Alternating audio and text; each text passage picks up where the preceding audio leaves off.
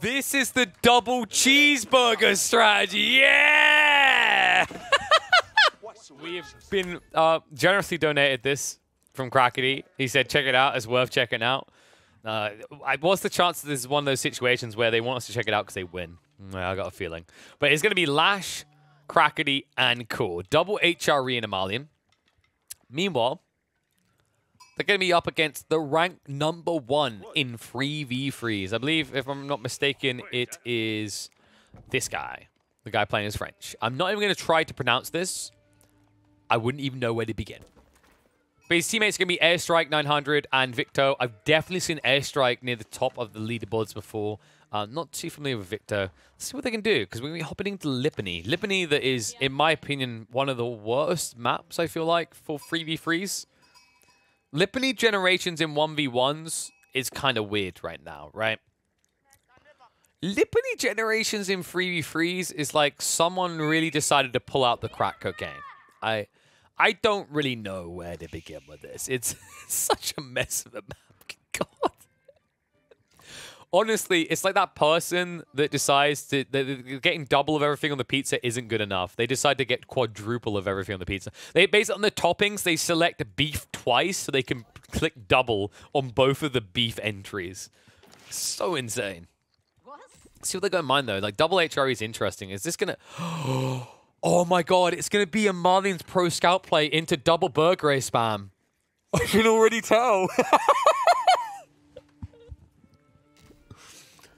It has to be. Like think about it. So Malians can very naturally go into pro scouts because they have naturally faster scouts than any other civ. They're also fierce fighters, so if you try to clash with them, doesn't work very well.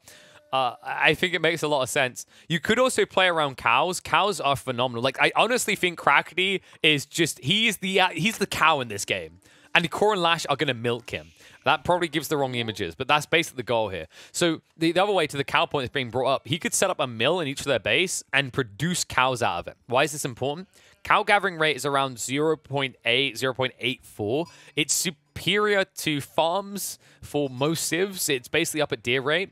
In fact, it's meant to be even better than it is. I talked to one of the devs, and apparently it's meant to be boar gathering rate. So from what I've seen from some of the community, it's not working that way right now. It's closer to like 0.8 than 0.9. Hope that gets fixed. If it does, this is going to be a filthy player, though. And the logic is that, by the way, both the other players just build Burgrave. They just spam Burgrave units because they can afford it at that stage. And the cool thing is if your opponent, like if your teammate Malian, if your teammate Malian comes and builds a mill right next to your Archon Chapel and keeps producing out of them, you'll always be in the gathering range of the Archon. So you'll get that extra 40% gathering rate, which in Castle Age you can inflate even further. Maybe I'm getting ahead of myself though. Maybe I'm imagining something's not there. I still think it could be the Pro Scouts play into the cows later. I really like Pro Scouts for Malians. Even when they're playing on their lonesome, it's a very good tech on some maps, but on team maps, Pro Scouts is still very desirable because there's so many deer stacks across the map. And no civ in the game does Pro Scouts better than Malians because of the fact that the Scouts are actually fighting units once you get into Warrior Scout status, and they also move a lot quicker up at Horseman speed. Let's see what they got in mind though. On the other side, we haven't even talked about the other guys, right? French, Chinese plus English. A little bit more layered. French player probably just going to be spamming cavalry, creating space, while the Chinese player is trying to boom up a little here. It also could be the French player as the boomer. Considering this guy's ranked #1, that's something that we sometimes see is like people just give over to the highest rank. They say, you know, you get to be the boomer because you'll do more with it naturally. I am expecting that Victo is going to just be the Lombo spammer boy. Just try to draw as much attention as possible. Can be a little bit dangerous up against HRE as they can just go knights or heavily armed units like the men-at-arms and you're discounted. But it makes sense that out of these 3 civs that you be the one kind of creating that space.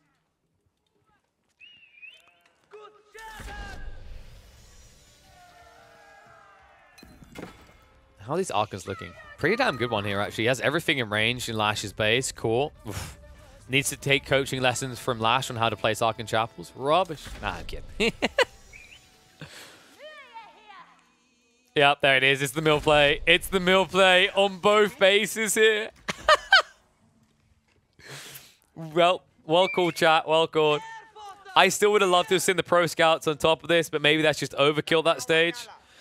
The reason why Pro Scouts also makes a lot of sense here is right now you're paying 100 gold for 500 food. Alternatively, if you just go for Pro Scouts and you pick up these deer and return them, it's the same gathering rate of 350 on each deer, right? So definitely some way that it can maybe optimize further. But yeah, like I said, I mean, maybe there's someone in chat that can confirm. Maybe they've done some tests as well. I really need to do some thorough tests on this. There was a Reddit thread about the cows, and I said that the gathering rate is the same as boar. And some of the responses was that from their tests, it was 0.8 food. It's still better than farms and sheep. Still much better than farms and sheep. But let's have a look. Poor little cattle comes out. Ooh, nom nom nom nom nom. Straight away, no hesitation. Time to eat, boys. Now, we can't pay attention to this gathering rate to figure out whether it's boar, remember, because it's wholly inspired, so it's 40% better, but just look at the speed. Look at how quickly they're going to unlock what they need. Core is almost there already. Just look at his resource bank. And Crackety says, well, Core, yeah, you get one too. I hope they like beef. This is the team synergy I was looking for, folks. Now, the question is whether they'll be able to cross the map quick enough, though. What is this? Victor went for a TC drop in front of his base on the deer. Oh, man, the timing. The timing could actually kill him here, by the way. Like, with how quickly Lash is getting what he needs, the Burgrave drop into the Mass Men arms, by the time this TC goes up, it could have two minutes of life before it's dead. There it is. It's the Burgrave. Well, you got all this beef. It's time to make a burger, boys. Let's go. Oh, baby. And meanwhile, the other side, Lamau. Imagine being China and thinking you get to TC Boom. Imagine being England and thinking you get to TC Boom. Meanwhile, Crackety is like, I'm forever a feudal boy. Oh, he needs to be careful, his villagers. Oh, Crackety. It's too busy producing cattle in other people's bases. It's the Malian beef burger. It truly is. Oh, man. That's a good name. That might be the name of the video.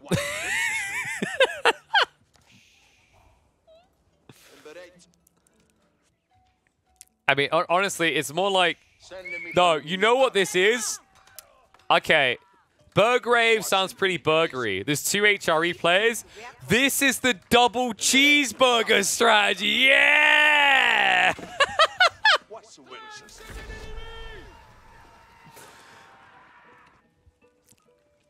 Oh, man. Like, I don't know how this doesn't end ugly for Team 2 because they aren't ready for aggression. They got a few stone walls up. It's a few wood walls up, right? If they had stone walls, I'd feel very comfortable for them. The French player went for aggression, right? He hasn't really done much with this, though. He killed like 2 Malian villages, and that's all he was able to achieve. And I'm hesitant to say he'll get more out of this. I mean, Crackety. Okay, he has the reaction speeds of an 80-year-old lady, but it seems like it doesn't matter. It's like Orange is going to be forced to go in here. Now, there are textiles, so it's a little bit harder to kill Crackety this time. A few of them are going to flop dead, but damage done in return might be higher. There's already maces in the hands, of course. Meanwhile, Men-at-Arms on the other side, not only maces, but the two-handed as well come... Oh, wait, no, he hasn't got maces yet. He went two-handed. Interesting. It makes sense, though. So, Core is going to be closer to the French player. Meanwhile, for Lash, he's just chasing after an English player who's going to have lightly armored units. And oh my god, the walls. Buddy, those walls aren't going to save you.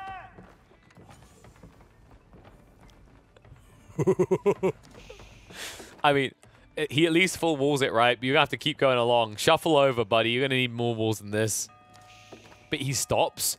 What? The Victor doesn't have the wood! And he was trying to go for Castle Age. Oh, no. Meanwhile, Core knocking at your door. What? Dude, the torches? How is that still in the game? Oh my god. You can actually hold torches at enemies. Meanwhile, Lash making his way in. White Tower was forced out of Victo. Damn.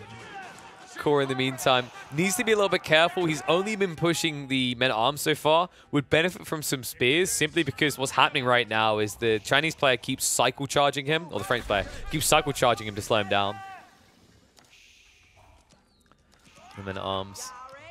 I think Lash just needs to group men-at-arms and torch the TC. It's definitely his best play he can make right now. He's got double ranged armor upgrade. This is going to be so effective. Meanwhile, new walls. Airstrike is playing tower defense games right now. C4 knocking at your door.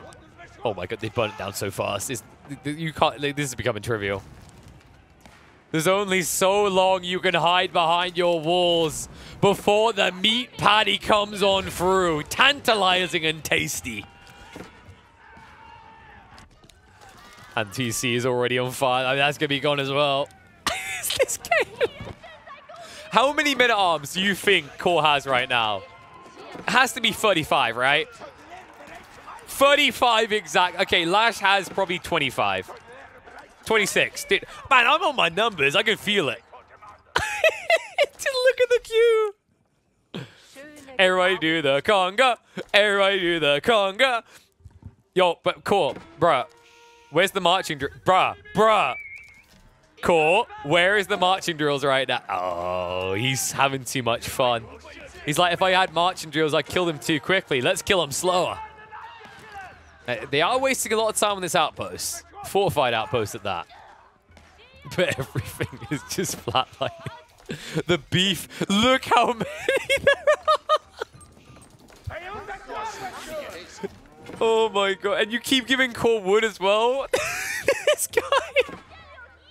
He's going to run out of gold soon, though. Oh, goodness gracious. How the English holding?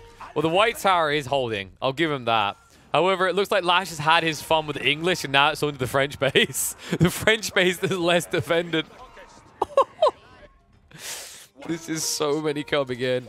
I mean, if they just both go towards one player, they're dead. It's almost like they're toying with their food at this stage. Like, no, none of you are allowed to reboom here. You're all stuck like this forever. Everything's going to idle on the Chinese eco as well. They snuck out into berries. I mean, that's the one lifeline right now. If that gets spotted out, he's done. No! They snitched! He knows! Oh, God. I mean, 4 men-at-arms are going to shut this all down. Then you have no food gathered. So how do you build units to defend? You need units as well. And crossbows aren't cheap in the food department. 80 per. Good luck with that. Villagers just doing the dance around their base. Like, follow us for an eternity. Core says, why can't I reach them? Why am I so slow? Sir, I believe marching drills is there. There we go. So he's able to get close to him quick enough this time. Meanwhile, Lash, now starting to escalate his count, isn't diving the base just yet. By the way, this may look pitiful from Core, but remember, he's diving double TC layout up against the Chinese. This is hard. It hurts. The fact he's still got this many men-at-arms alive consistently is impressive. Villagers force back home again. Lash. Oh, God. He knows. He has to know. He's like, where are you getting gold right now? There's only one possibility, right? Right? He's heading up. He doesn't know exactly where, but he can sense it. The berry boys have been found. Dear workers say, oh, dearie me, we need to get out. They've gone full Schmiegel. Now 2 players are going to be full idle ecoed. What a strategy. This is why I want more civs faster, okay? For the team games, folks. These sort of dynamics are what we need more of. We saw how fun the idea of pro scouts sharing out to your teammates is. But the double cheeseburger really does take the cake, funnily enough.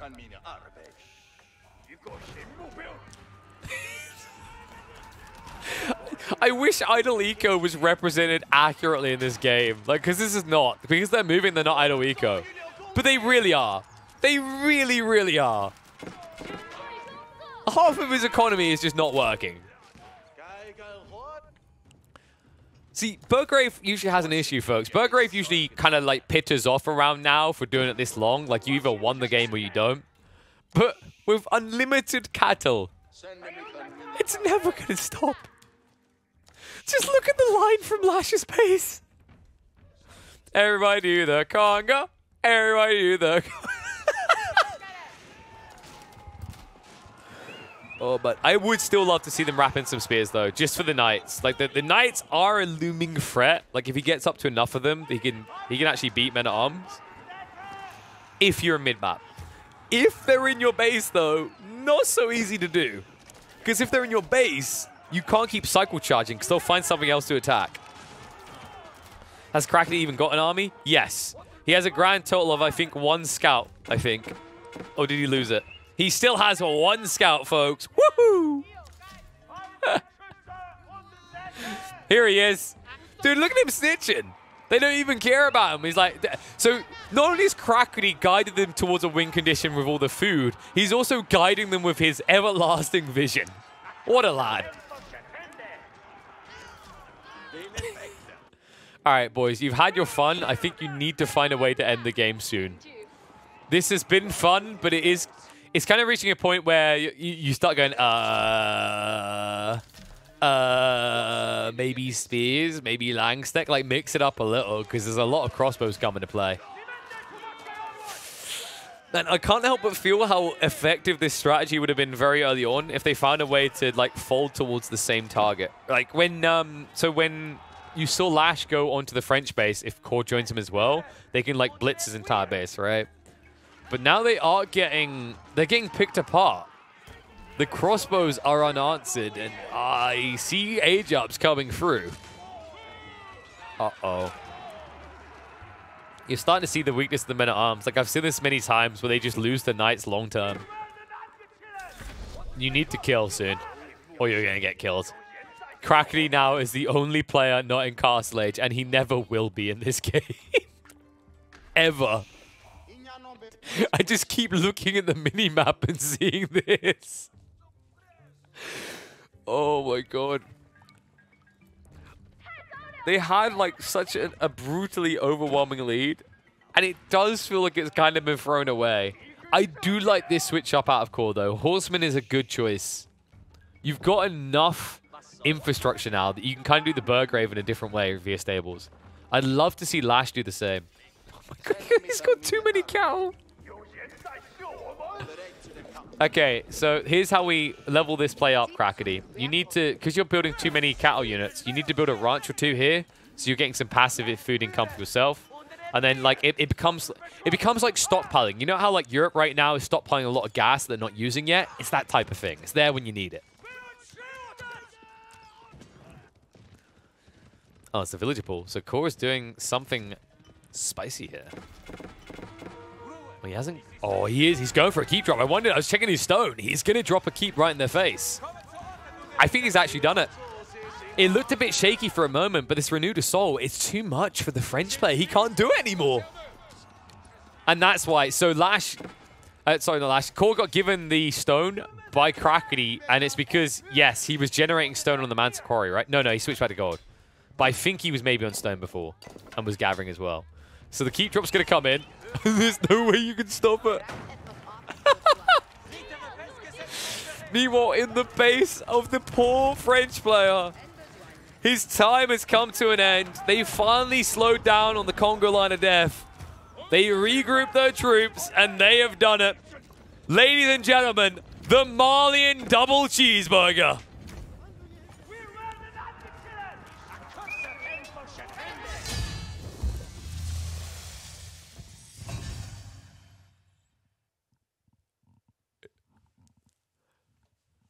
It's a thing of beauty.